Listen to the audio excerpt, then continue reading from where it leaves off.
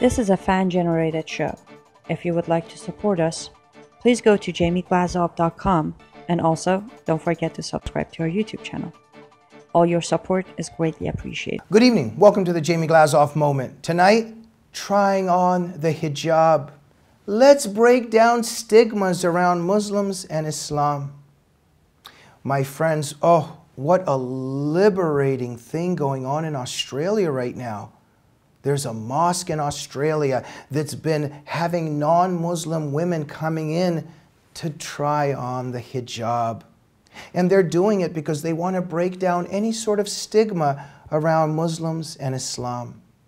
Now, there's a story written about this by Amy McCosker in the magazine ABC Capricornia, the website, ABC Capricornia by Amy McCosker. So I'm going to be quoting out of that right now, and I'm going to be referring to it, okay? So the story talks about how at a recent open day at Rockhampton Mosque in Queensland, Australia, the Muslima Nusra Nuruddin was heading this whole enterprise at the mosque. And Mrs. Nuruddin and her Muslim friends were showing non-Muslim women how the hijab was worn. Because as Miss Nuruddin said herself, it was about a humanizing experience to share your culture with someone directly. Now, she's quoted as saying, "I've had many people come to me and compliment me on my hijab. They sometimes say they really love my scarf and they want to know where I got it." Now, this story that I've mentioned earlier on this website refers to a certain Sue Finnegan that showed up here in her fellow traveling with this totalitarian ideology, and she was trying on the hijab for the first time, and she found it to be a warm accessory in the Rockhampton heat. And she said that it was so nice to speak one-on-one with Miss Nuruddin. She's quoted as saying, I don't think they should be judged. It's a part of their culture. Trying on a hijab may remove people's negativity about it. Oh, thank goodness. We've got to remove negativity about the hijab. I mean, come on, you know. Maybe like studying what it really means might be a good idea, but you know, that's neither here nor there. And so this particular Sue Finnegan that's in the mosque is continued to be quoted, quote, "It's been nice to experience wearing it. And not only that, I think it's also about experiencing the whole thing. Trying on the hijab, tasting the food. I have nothing but pleasant thoughts about it today. It was absolutely wonderful." The story goes on to also mention Islamic Society of Central Queensland President Benil Kadarambil. And he says, quote, "The purpose is to break down barriers and any sort of stigma around Muslims and Islam."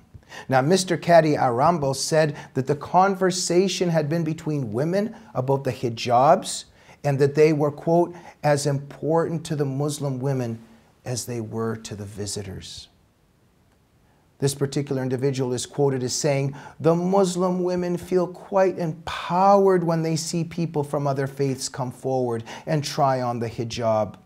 The non-Muslim people who try it on get to experience a bit of culture that another woman experiences throughout her lifetime." Yeah, okay. I couldn't help from wondering, okay, we're breaking down stigmas, we're busting down the barriers. I'm just curious, when is the day now where the Muslim women in the hijab come over to the Kafir world, the non-Muslim world, and they help with breaking down barriers too, and they take off the hijab? You know, the non-Muslim women are coming over to see what it feels like to wear a hijab. When is there going to be this reciprocity? When are we going to break down all the barriers and, you know, have the Muslim women in hijab come over to a certain place and institution and take off their hijab and just talk about how they feel doing that? No, we couldn't really do that because of Surah 24:31 in the Quran. Because of Surah 33:59 in the Quran that mandate wearing the hijab.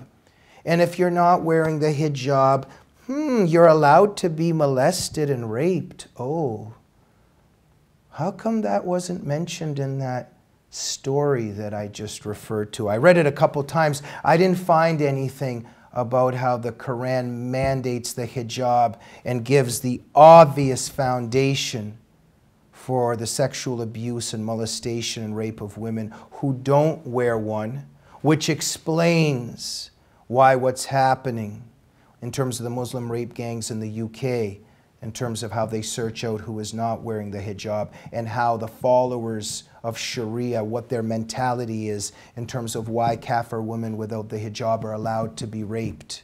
This isn't something that they just thought up. It's something that's in the Quran. And surahs 24:31 and 33:59 give the foundation for that. You know, I read this story also that I just referred to several times, and all these conversations between the women and at the mosque, and they're trying it on. I couldn't help from wondering, why didn't they mention the foundation of the hijab itself? You know, like little things like Umar bin al-Khattab, the second caliph. That's how it all started. He was begging Muhammad to enforce the hijab. Why was he begging Muhammad? Why was al-Khattab begging Muhammad to enforce the hijab? Do you know?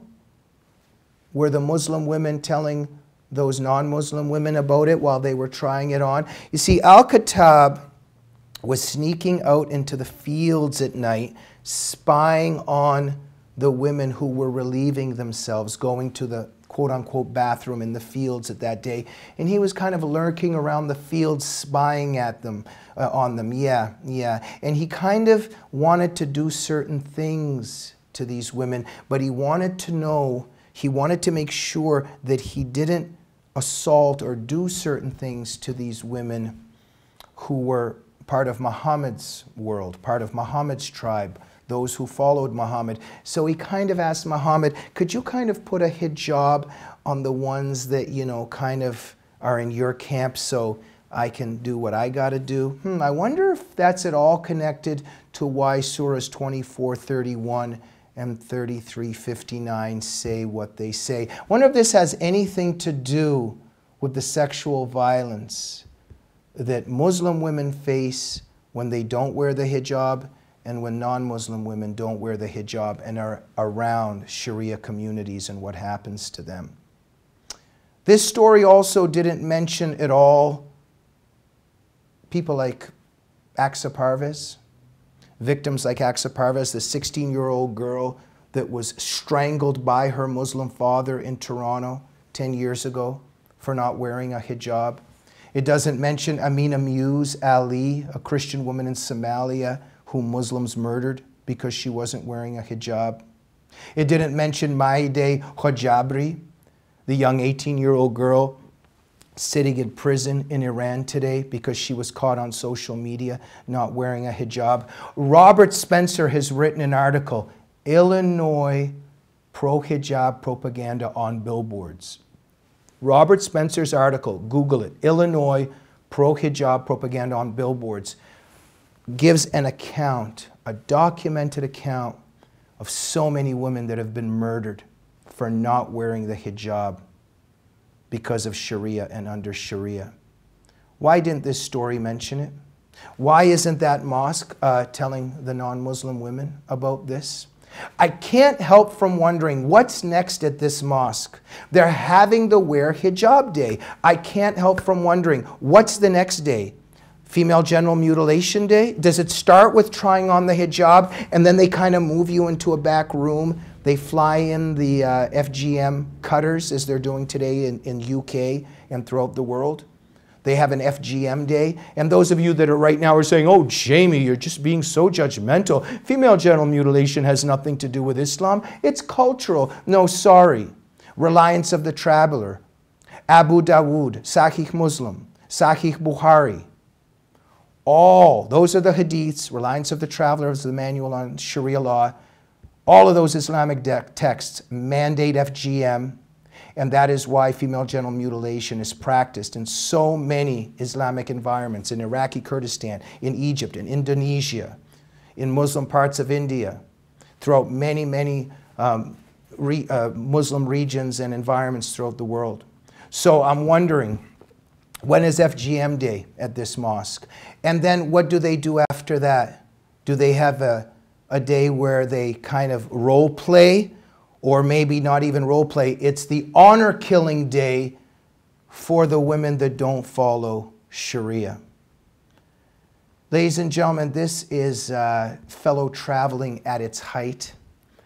Propaganda, brainwashing, indoctrination. My book, Jihad is Psychopath, unveils and explains why these twisted, morbid charades are going on right now, like at this mosque in Australia, with Wear the Hijab Day, that's really a worshipping at the altar of totalitarianism, trivializing, minimizing, pushing into invisibility the millions of women suffering under Sharia and at the hands of jihad.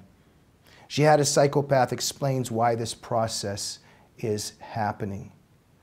And you know, I can't wait to see what's happening next at the Rockhampton Mosque in Queensland, Australia. What's the next step? I'll see you on the next Jamie Glazov moment. Good night.